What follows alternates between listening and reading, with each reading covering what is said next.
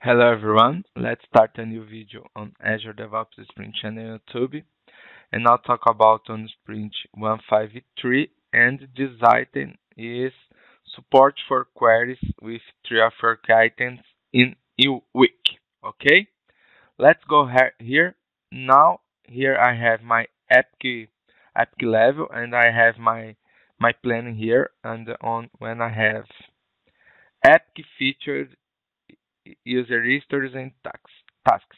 Here I create a respective query, and I will use this query on Wiki. Okay, click here on example add to page, and I will Wiki title planning. Okay, and I will create a respective query results.